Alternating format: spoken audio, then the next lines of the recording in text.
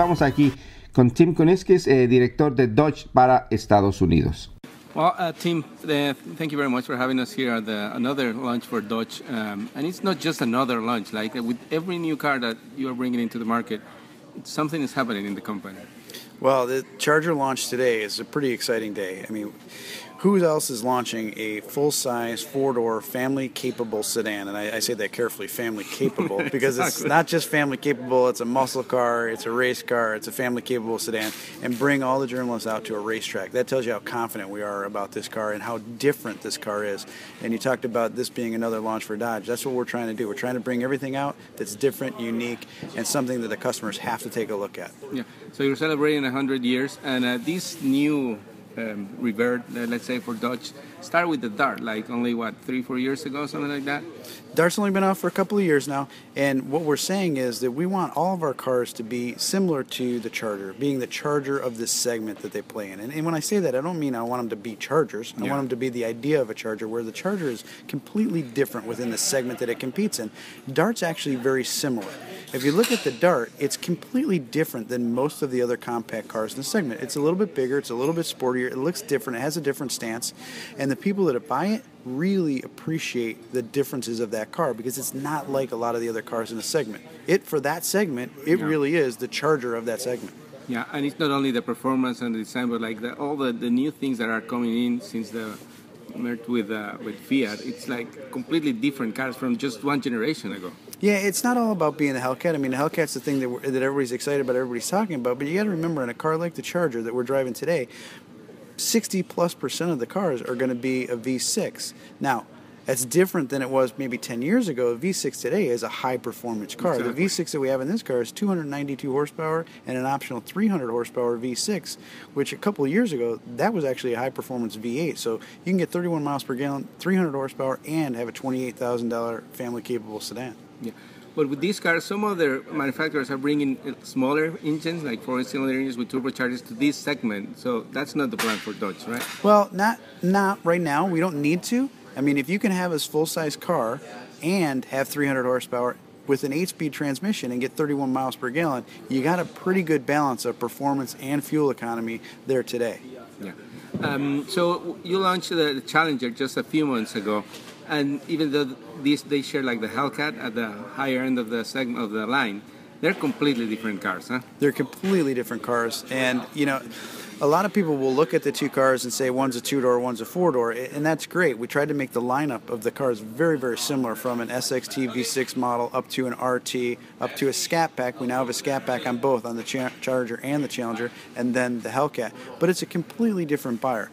People that are shopping for Charger are coming from different segments. People that are looking at Challenger, it's a very pure car. It's an honest muscle car. It's not trying to be anything other than exactly what it is, whereas the Charger is completely flexible based on how the consumer specs out that car. It can go anywhere from, a very family-oriented sedan all the way up to a 700 horsepower super sedan. And that's the other great thing about this car. I mean, the price range is very, very big. I mean, so that people can pick from anything. It starts, like around 27? You start at $27,995, so you start at $28,000 for the 300 horsepower car, and then we go up to the RT, which is only another $4,000, so $32,000 for the first V8. Then we step up to the Scat Pack car, 485 horsepower, and we wanted to keep that very accessible, so we priced that at $39,995, so under $40,000. You have a 485 horsepower full-size sedan, and then our Hellcat is also, I believe, very reasonable as well at $63,995. Well, that's as we're hearing going by, which sounds pretty cool. That was another big thing when the Challenger came out. I mean, the surprise of the pricing. I mean, are you making any money with these cars? Actually, a lot of people were surprised at the price. But you got to remember, what we're trying to do is create a showroom walk with these cars, so that we start out the car at $27,995 on the Challenger, and then we got to be able to walk you up to a V8 model, and then we got to walk you up to a Scat Pack model, then up to an SRT, and then to a Hellcat. And I don't want to ever get into the position where the gap from one car to the other one is so excessive, it's viewed as just grabbing pricing from a customer. I want them to be accessible, and whichever model you want to step up to, I'm going to show you a value in the content that you're getting as you step up to that next car. perfect example is the car we're driving today. When you go from an SE to an SXT up to an RT, there's a $4,000 walk, but you get a lot of content, actually more than $4,000 worth of content to justify that walk. And I want to be able to look the customer in the eye and say, it's $4,000 more, but here's what you're getting for that. Yeah. And in that sense, the customers are expecting more and more for less price. And I guess technology has allowed you manufacturers to do that. But the expectation is getting much higher at every level, right? Even at the entry level. The technology is really what's enabling us to do things like this. I mean, if you think about it, you got talk about the Challenger for a second. You got a car that gets 22 miles per gallon with 700 horsepower. I mean, it wasn't that long ago. Actually, up until we announced that, it was probably viewed as being impossible. So the technology allows that to happen, which allows that price point to be reasonable for a customer, because not that long ago, if you needed to build a 700 horsepower car, that was going to be a full-on race car, which was going to make it very low volume and very, very expensive. Probably not street legal. Absolutely not. But now that the technology enables you to bring that technology down, it allows you to sell it at a very reasonable price point. That's amazing. Well, so 100 years for Dodge, it's been amazing. Up and down like any other big company, but like now you're like on the fast track, it seems. Right?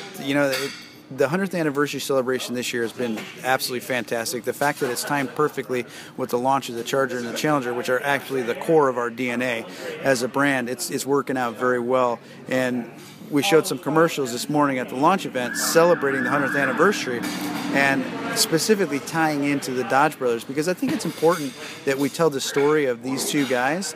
And it's not so much that we're 100 years old, because I don't know that people really care that much about it. Yeah, I was going to say that. Like, most people don't really know the history of Dodge. Right. And it's very rich. It is very rich. I believe that not that many people really care that you're 100 years old. But I think they're interested in the story to know Dodge is not 5 letters. It actually stands for two brothers that started the company, and they were really cool guys, by the way. So they fit perfectly with the positioning of the brand today. That, to me, is a very interesting story. Yeah, the commercials are fantastic because they really tell the whole story, 30, 40 seconds, and it really goes to the point. So congratulations on that, and thank you very much. We're going to go out and drive the cars and see how we do. I know the car is going to do well. I don't know about the drive. Thank you. Thank you.